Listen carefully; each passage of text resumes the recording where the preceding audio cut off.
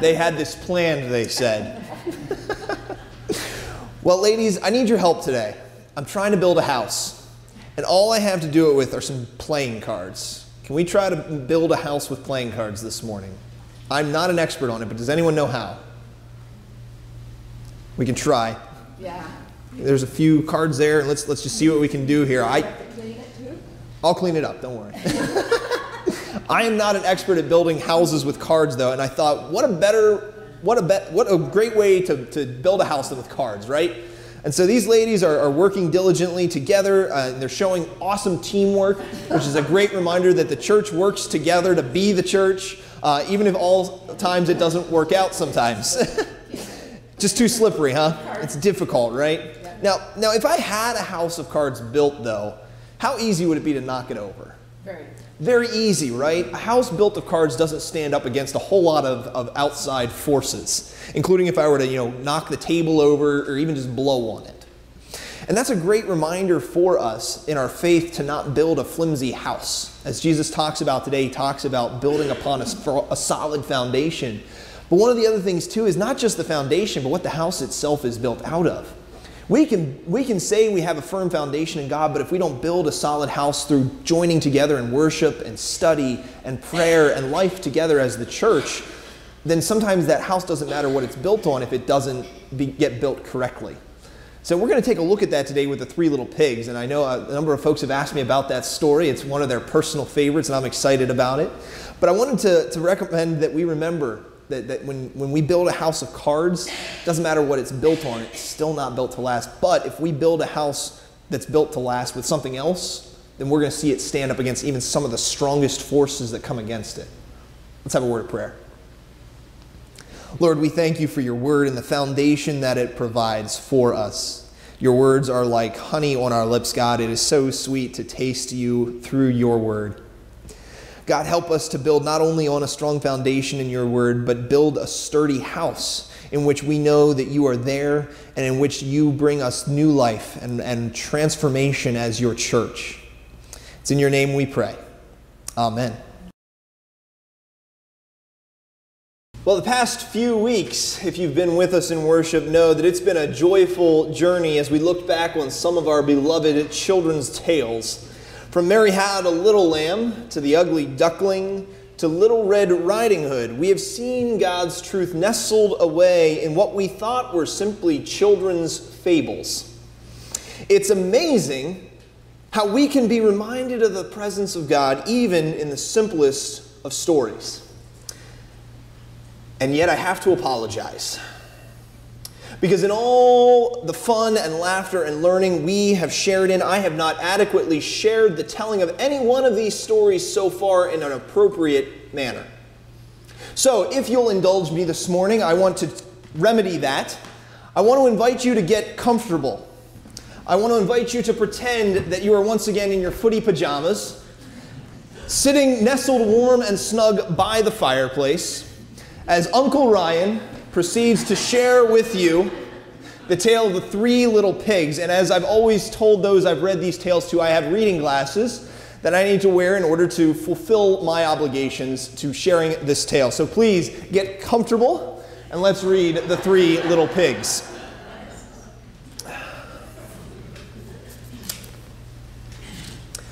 Once upon a time, there were 3 little pigs who were all brothers.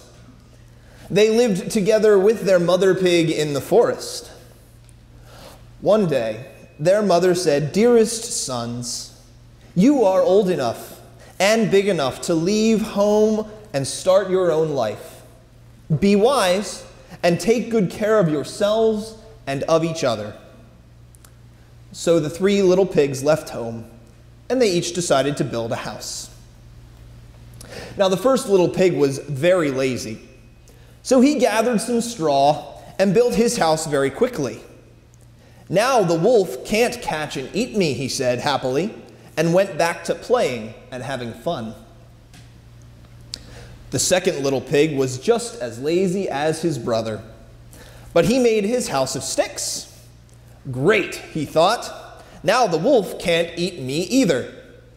His house didn't take very long to build, so soon he joined his brother playing games and carrying on. They were playing and singing and laughing while the third little pig was still building his house of bricks nearby. The other two little pigs laughed at him for working so hard, but he didn't mind. Instead, he said, "When the big bad wolf comes, you'll see what happens." Some time later, after all the pigs had finished building their homes, the pigs were working outside together when all of a sudden, the big bad wolf came. Each pig squealed and oinked and ran into his own house to hide. Little pig, let me come in," said the wolf to the first little pig. "Not by the hair on my chinny chin chin," said the first little pig bravely. "Then I'll huff, and I'll puff, and I'll blow your house in," the wolf cried. And he huffed, and he puffed, and he blew the first little pig's house away. The pig squealed and ran to his brother's house nearby, but the wolf huffed and puffed and blew away the stick house too. The two little pigs squealed in terror and ran into the brick house that their brother had built. The wolf came to the third little pig's house, certain he would enjoy a full meal of 3 little pigs, and knocked on the door. Little pigs, let me come in." The first 2 pigs were already preparing to run away when the third pig stopped them and replied to the wolf, "Not by the hair on our chinny chin chins." "Then I'll huff, and I'll puff, and I'll blow your house in," the wolf cried back. So he huffed, and he puffed. Then he puffed, and he huffed. Then he huffed, and he puffed. But he couldn't blow the house in. The big bad wolf was cunning, though. He had another idea. He decided to break into the house through the chimney. But the clever little third pig had already thought of that. And when the big bad wolf dropped down the chimney, he fell right into a pot of boiling water and died. And the 3 little pigs lived happily ever after. The end. Well, that was fun, wasn't it? And what a great story to go with today's scripture. As I thought about this particular tale and where it might go, it was only too easy to take a look at that and know exactly where it fit with the gospel. Now, we can see the parallel here already, can't we? We can already look at this story, look at today's scripture, and think, what a perfect relationship that these 2 stories contain together. And it's sort of like the story that we read from that scripture. Someone builds a house, and something rolls along in life just like a storm or an earthquake or some other type of problem. And either the house is built to last or it isn't. There is no in between. And just like in the 3 little pigs story, there is a choice we too have to make every day. We can take the easy way out, and we can pay for it later, or we can step into following Jesus totally and join in the benefits that he offers to us so freely in our salvation. I say that because following Jesus isn't always so easy. We know that. It often requires us to look beyond ourselves and this safe little world of me, myself, and I. Think of it this way. Who here has ever been to the beach?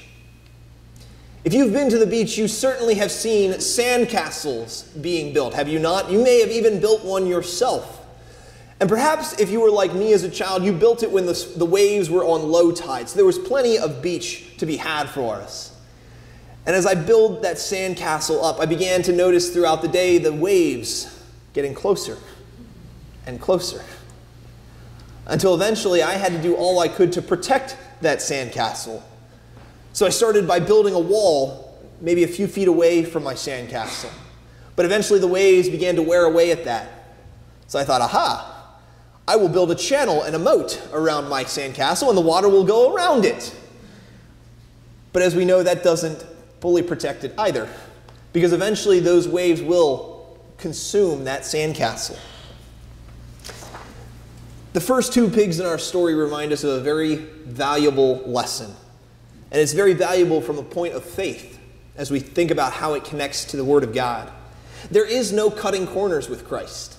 It's that simple.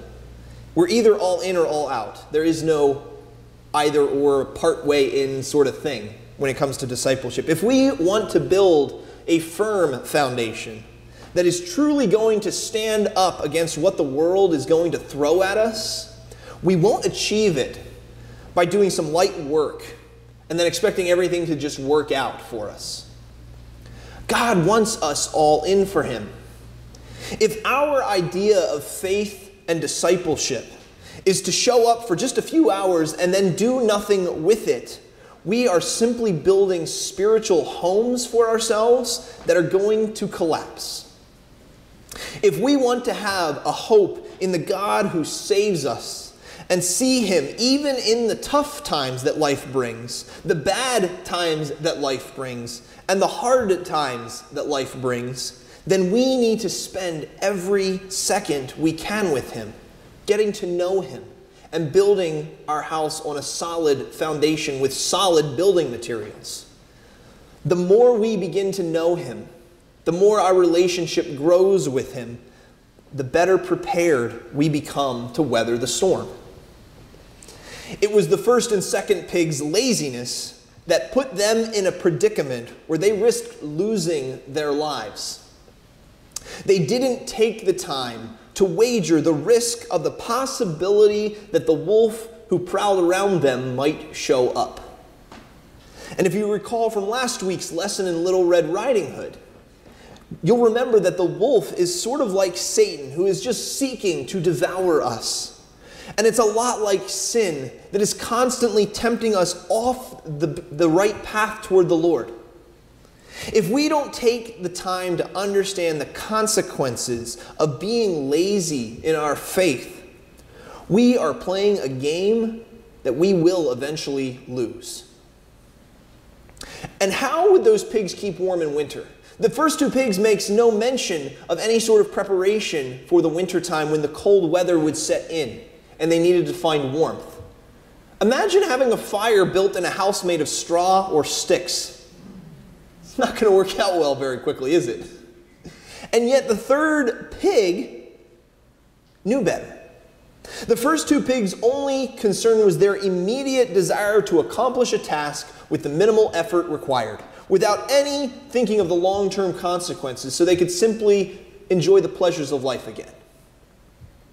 But we have another option. We can be like that third pig who knew this is more than just a place to lay my head at night. This needs to be a home that will last. We have the choice to not take the easy way out all the time, because there will be times where our faith won't be easy. We will have questions. We will have doubts. We will have things thrown at us that make us question some things that we thought we knew. But if we have God and we have built that spiritual house on His Word, we will find ourselves able to come through that with a deeper and richer faith than we had before. It was the third pig who realized that this is more than just a small place to sleep. It was the third pig who took the time to lay each brick individually, solidly, with the mortar necessary to bind them together into a solid structure. It was the third pig who knew that when winter came, he would need a fireplace and a chimney to keep him warm and to cook his meals. And he knew that that big bad wolf had no chance at knocking it down when he came looking for a meal. In the end, his preparations, the time he took to invest in himself, made for all the things that ended up saving not only his life, but others as well. When we take time to cultivate our faith and establish that strong foundation in God and His Word, We find ourselves able to lean on something stronger than whatever might try to knock us down.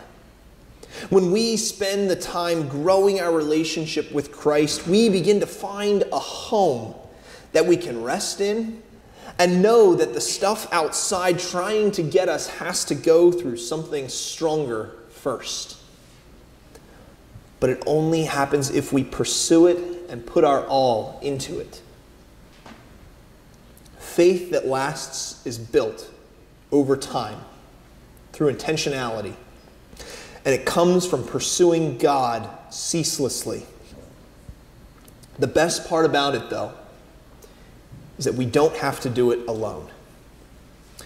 If you look at Hebrews 12, the author starts off by reminding us in this chapter that we are surrounded by a great cloud of witnesses and saints who are striving toward perfection in Christ with us.